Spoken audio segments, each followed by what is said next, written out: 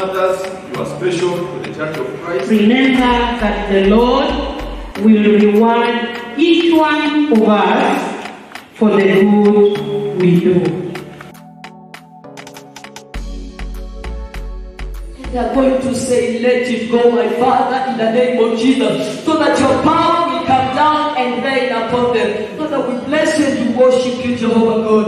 We pray that, Lord, you are going to strengthen us as mamas, my God, and you are going to keep us strong, my Jehovah. You are going to enter into our hearts, my Father, and you are making us to know you and to know you and to seek you more, my Father, in our lives as mamas, my Jehovah God. You are making us to be committed unto you, Jehovah. You are making us to walk in your presence all the day long, my Father. For you are our God, my Redeemer, and in you we trust, everlasting God. So we thank you and we bless you, my Father. In Jesus' name I do pray and believe.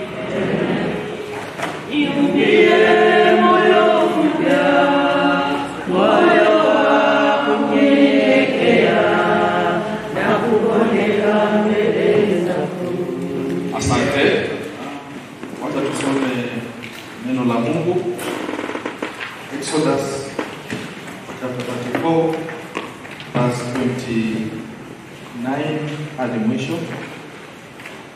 Yule mwenye akona Biblia Kiswahili atusomee. So mwanao tusomee Exodus 34 29 to the end.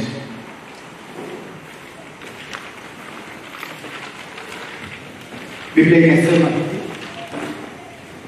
hata ikawa Musa aliposhuka kutoka katika mlima Sinai na zile mbao mbili za ushuhuda zilikuwa mikononi mwa Musa. Hapo aliposhuka katika mlima, Musa hakujua ya kuwa ngozi ya uso wake iling'aa kwa sababu amesema naye. Basi Haruni na wana wote wa Israeli walipomwona Musa, tazama, ngozi ya uso wake iling'aa, nao wakaogopa kumkaribia. Musa akawaita Haruni na wakuu wote wa kusanyiko wakarudi kwake. Musa akasema nao. Baadaye wana wa Israeli wote wakakaribia, akawahusia maneno yote ambayo Bwana amewaambia katika mlima Sinai. Na Musa alipokuwa amekwisha kusema hayo, akatia utaji juu ya uso wake.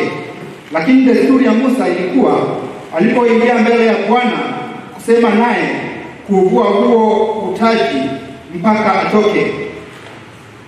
Akatoka akawaambia wana wa Israeli maneno yote aliyoambiwa. Wana wa Israeli wakauona uso wa Musa, ya kuwa ngozi ya uso wake Musa iling'aa.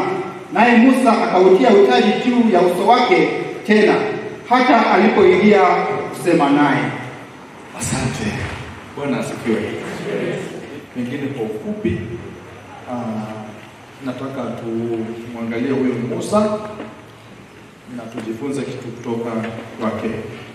Sote tunamfahamu Musa, ya kwamba Musa, kitu cha kwanza, ni yule mtoto ambaye aliachwa na mzazi wake kando ya mto kwa sababu Fero alikuwa anawaua watoto wavulana wote ambao walikuwa wa umri wa chini. Farao alikuwa anawaua kwa sababu kibali cha Bwana kilikuwa juu ya Waisraeli, na kwa hivyo akaona ya kwamba ikiwa wataachiliwa, they would overtake the leadership of Egypt. And so Pharaoh purposed to destroy. But because of the mother being forthright in her thoughts, kuona ya kwamba hiki ni kipawa ambacho Mungu amenipa, na kwa hivyo akaficha hicho kipawa, Musa anaokoka kutoka kwa ghadhabu ya nani? Ya Farao. Musa anaokoka kutoka kwa ghadhabu ya Farao, lakini kitu cha kipekee ambacho napenda mamake Musa, anafuatilia mtoto na anamweka kwa maadili ya kuwa mtoto wa kumcha Mungu. Na kwa hivyo inafika wakati ambapo kwanza Musa anakutana na Mungu kupitia kwa msitu ambaye una moto, kichaka ambacho kina moto lakini hakichomeki. na kupitia hapo Mungu anamsawishi na anaanza kutembea na yeye. Bwana asifiwe. Najua kwa njia moja au nyingine tumesawishika kutembea na Mungu. Tumesawishika. Lakini kazi ya Mungu haishi na mwito. Wakati ambapo anakuita na kutenga, it doesn't stop there. But we are supposed to do what? To continue seeking the face of God, presenting ourselves to Him, so that He may transform us for His own glory. Lazima tuendelee kutafuta uso wa Bwana, tuendelee kukaa miguuni pake ili atubadilishe. Utumishi uko kwa viwango. Na ukiona utumike kwa kiwango cha juu, sitaki kusema about a bishop because I can be bishop kwa kawaida. Lakini ukitaka kutumika kwa kiwango cha juu, hata ukiwa a lay person, lazima ukuwe mtu ambaye utakaa miguuni pa nani? Pa Kristo. God is a respecter of no person. Mungu anapotuangalia hivi, haangalii cheo, haangalii maumbile, haangalii kisomo. Lakini je, uhusiano wako na Mungu ni uko vipi? Unaweza kuwa mtu ambaye hujaingia class 1, but God can use you in a mighty way. Bwana asifiwe. God can use you in a mighty way. Muradi ujifunze kukaa miguuni pa nani? Pa Yesu. Na hicho ndicho kitu ambacho ningependa sisi wa mama tudhamini zaidi. Tudhamini zaidi. You know, unaweza kuwa hauna kisomo, lakini people have noticed something unique in your ministry and in your day walk with Christ. Wanaweza kuwa wameona hivi. So sio vizuri kujidunisha. Come out, seek the face of God, and God will use you in His own way. Atakutumikia kwa njia yake ya kipekee. So hilo ni jambo ambalo nataka tukitoka hapa tujue kwamba Mungu anaweza kukutumikia.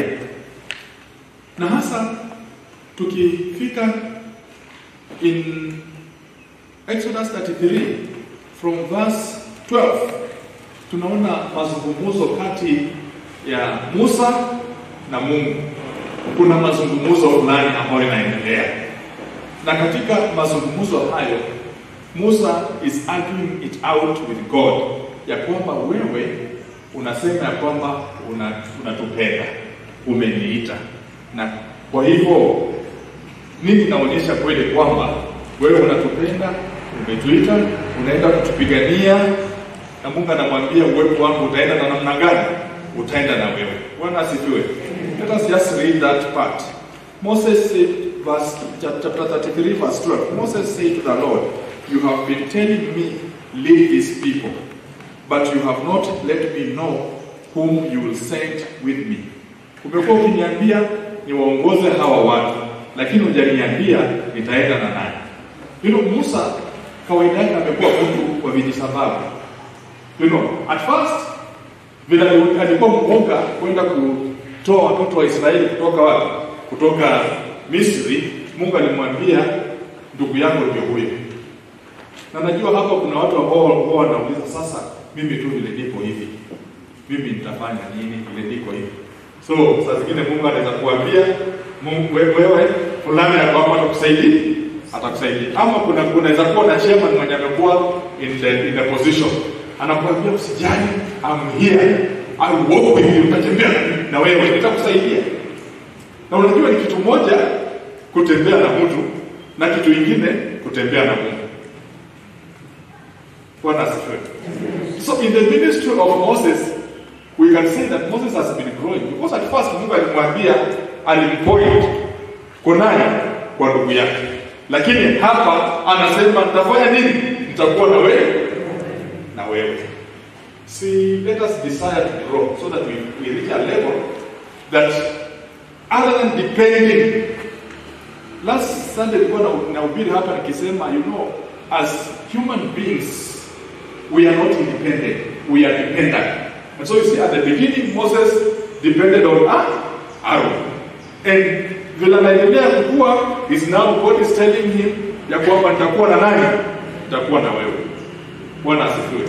So si ni vizuri tutamani that in our ministry we be accompanied by God. Mungu afanye nini? Atembee nasi, kwa sababu akitembea nasi tutakuwa zaidi ya washindi. May we continue reading this. You have said, I know you by name, and you have found favor with me. If you are pleased with me, teach me your ways, so I may know you and continue to find favor with you. You remember that this is your people. The Lord replied, my presence will go with you, and I will give you rest. My presence will go with you, and I will give you rest. Then Moses said to him, if your presence does not go with us, do not send us up from here. How will anyone know that you are pleased with me and with your people unless you go with us? What else would distinguish me and your people from all the other people on the face of the earth?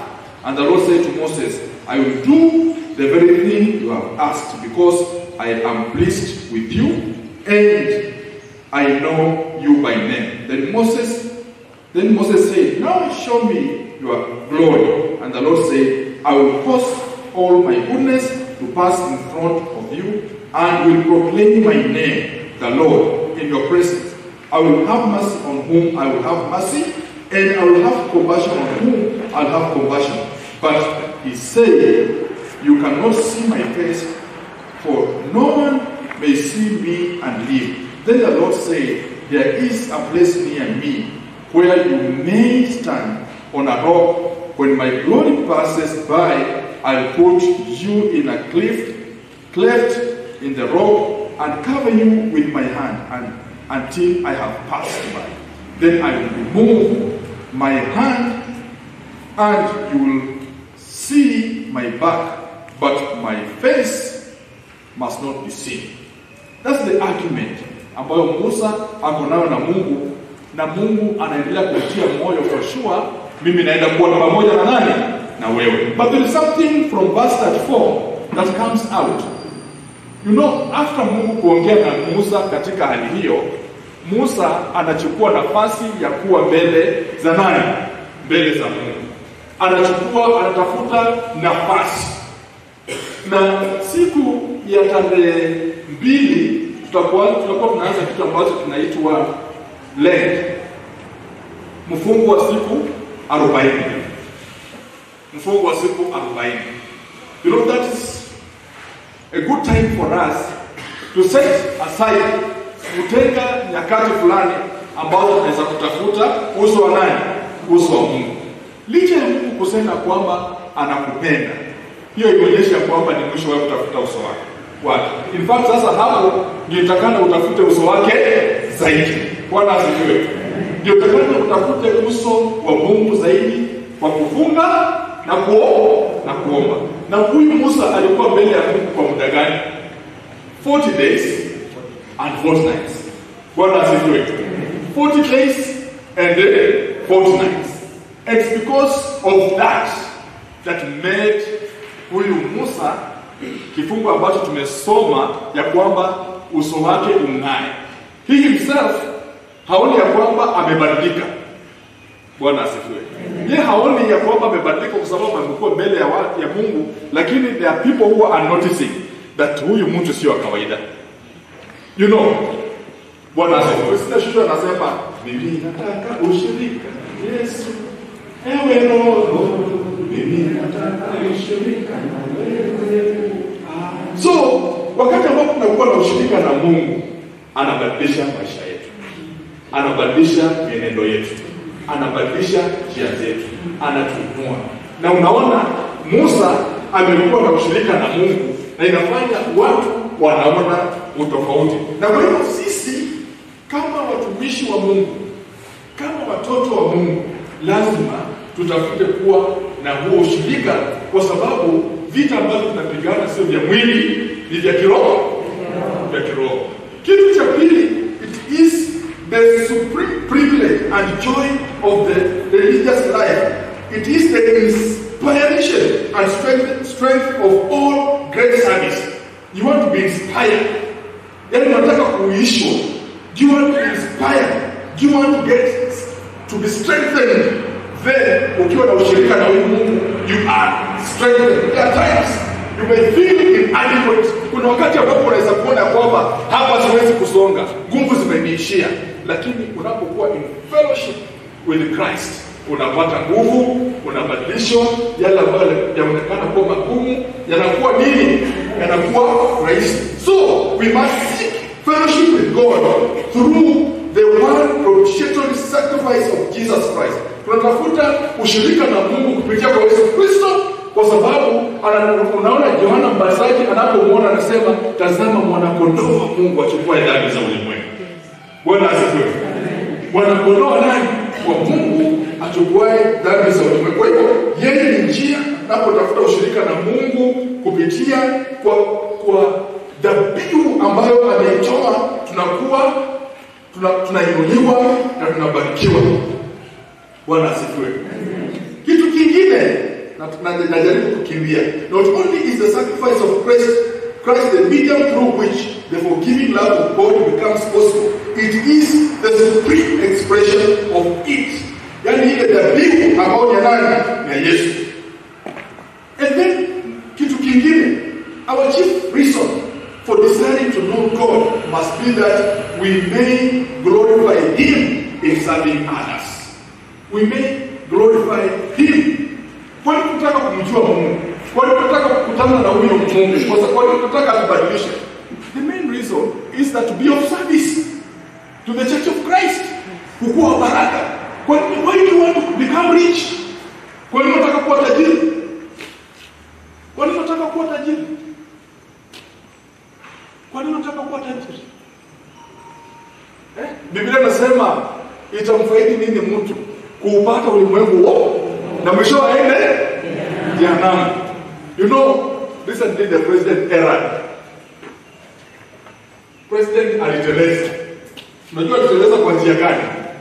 Alituambia ya kwamba Uhuru Ruto amekuwa akienda makanisani na akienda kwa kanisa anatoa pesa zingine anasema hizi zimetoka kwa president.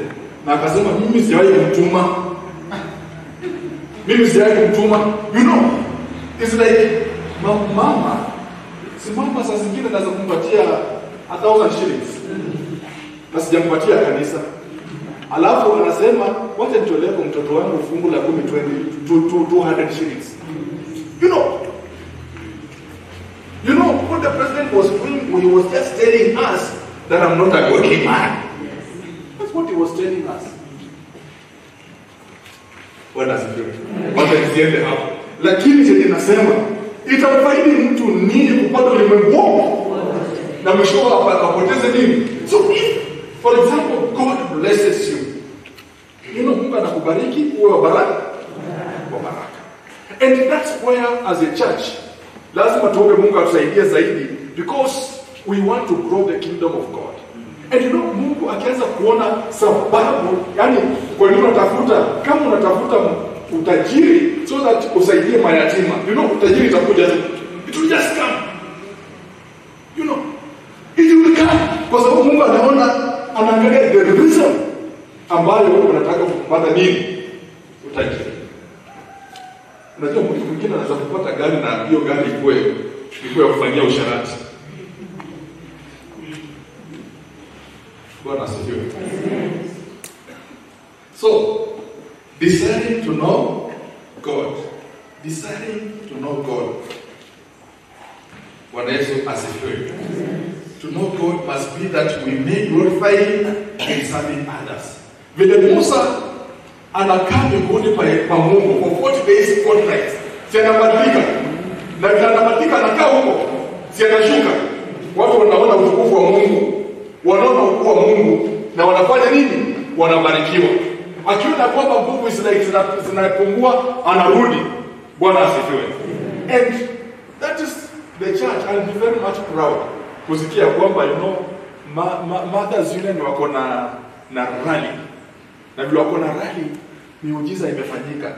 Mambo makuu yamefanyika. Mothhers Union maybe Bunyore Archdiaconry wameamua, kuna mtoto mwenye hawezi kusoma na wamama kadhaa wameshikana mikono wanampeleka shuleni. Bwana asifiwe. Bwana Yesu asifiwe. And that's what we are called for. Another thing is that no man can be eminent either in holiness or service who does not often ascend to the mountain. Hauwezi kukua katika huduma kama upandi mlima. Sisemi ya kwamba utoke hapo uende upande, lakini unaweza kupanda mlima hata kwa nyumba yako. Bwana asifiwe. Unaweza kupanda mlima hata kwa nyumba yako. Unaweza kusema kwamba hata nitatayarishia mzee wangu lakini mimi sitaonja. Because mimi nataka ushirika na Yesu. Ewe Roho, mimi nataka ushirika na Yesu. So, ukitaka kukua, unapanga nini? Unamuka mapema kuomba. I wish ya kwamba ile masimu ni watu napigiana saa 9 ikuwe kweli kwamba mtu anaweza kupigia simu na uamke. Usiseme hatunalalia kwa blanketi. Hawezi kuombea kwa blanketi. Hawezi kuomba kwa blanketi na kuombe.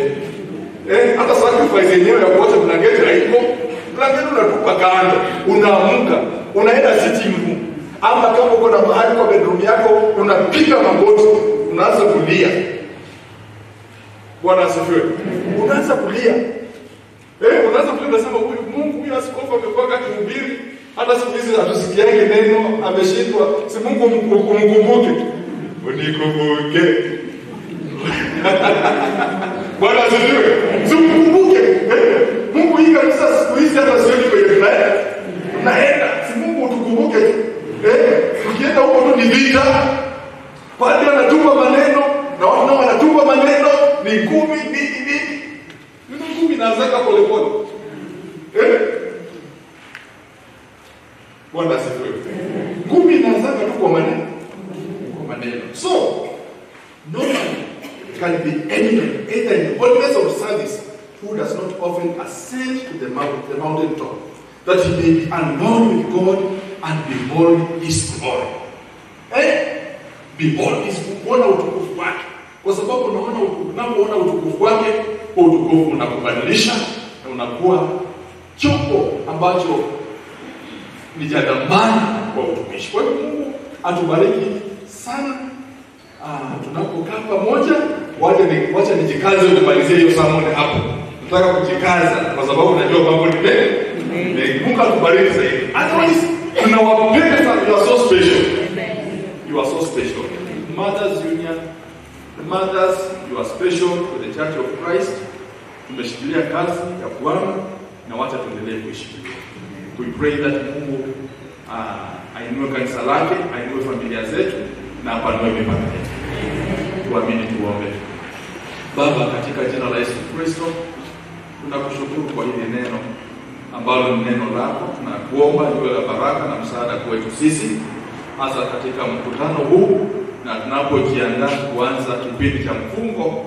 Wacha Baba tukatamani kupanda mlima, kukutana na wewe, kuacha mambo mengine yote na kukutumikia kwa dhati.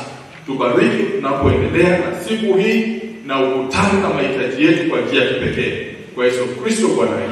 Niwakaribishe mahali hapa kwa AGM yetu ya mwaka huu, tukijadiliana yale ambayo tuliweza, Mungu alitusaidia tukatenda mwaka uliopita, na kuweka mikakati, Mungu akitusaidia yale ambayo tutatenda mwaka huu. May I start by thanking you most sincerely kwa kazi yenu nzuri mnayofanya katika parishes zenu. You have given me your best. Mmejitoa vilivyo. Ninashukuru sana. Mungu kama ametupa nafasi, wacha tumfanyie kazi. Kwa vyovyote vile, kwa mali zetu na vyote ambavyo Mungu ametupatia, wacha tujitolee. Waefeso 6:8 inasema, Waefeso 6:8, remember that the Lord will reward each one of us for the good we do. Mungu atatubariki kwa vyovyote vile tunavyofanya. And there is nothing that we ever do in life which goes unnoticed by God. Hakuna jambo lolote tunalofanya katika nyumba ya Bwana ambalo Mungu hatambui. So let us press on. Let us not give up. Let us be a blessing, and we shall see the rewards. Usiseme so and so will be the one in this place. Yani fulani ndiye angekuwa katika kiti ambacho nimekishikilia. Kama Mungu angetaka yule akuwe, angemweka. Lakini alitaka wewe. So remove all the fears in you. You are equal to the task. Mungu aliyekuchagua alijua unaweza. Na kama unalemewa pahali, yeye mwenyewe anajua jinsi ya kujaza pepo lile. Kwa hivyo ondoa uoga wote ulio ndani mwako na wacha tufanye kazi ya Mungu. Yesu alisema katika Yohana, akaambia disciples wake, Yohana 4:34, "My food is to do the will of God who sent me." Yani mkate wangu au chakula changu ni kufanya mapenzi ya Mungu aliyenituma. Na wacha hilo liwe ombi letu, ya kwamba tufanye kazi ya Mungu yule ambaye alituweka mahali ambapo tuko. Tutembee katika njia zinazofaa. Tuwe watu ambao watakuwa mifereji ya baraka kwa wengine. Let our lives, my prayer always is, our lives should be like salt and lights, that we may be a source of life, that we may be a source of hope, that we may be a blessing to those who are around us. Wacha tupande mambo mazuri kwa watu. Plant good things in the lives of others, even if you don't receive anything in return. Whatever you are good at, do it to your best for the glory of God. Touch as many lives as you can. Guza maisha kwa wingi. Touch as many lives as possible through whatever you do. Pale ambapo kuna giza, Mungu atuwezeshe tulete mwanga. Pahali ambapo watu wamepoteza matumaini, Mungu atusaidie tuweke hapo tumaini. Pahali ambapo kuna huzuni, Mungu atusaidie tuweke pale furaha. Pahali ambapo kuna chuki, Mungu atusaidie tuweze kupanda upendo mahala pale. Pahali ambapo kuna ugomvi, Mungu atusaidie tuweke pale msamaha. And by the grace of God, I know we can do all this through Christ who gives us strength. Mungu awabariki sana. Mema yake naomba ikawafuate, mazuri yake ikawafuate, and may He do good, and may His face shine on you. Mungu awabariki sana.